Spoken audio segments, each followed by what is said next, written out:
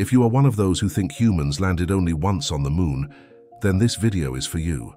Apollo 11 was a huge success for NASA, which gave them the confidence that they can do many more missions and even do it better. This leads to the launch of 5 more Apollo spacecrafts, which are Apollo 12, 14, 15, 16, and 17. The last 3 missions, which are Apollo 15, 16, 17, are the missions in which lunar roving vehicles are used, which allowed astronauts to travel farther from their landing sites. In these Apollo missions, Neil Armstrong holds the title for being the first human to step on the moon, while Eugene Cernan is the last person to step off the moon.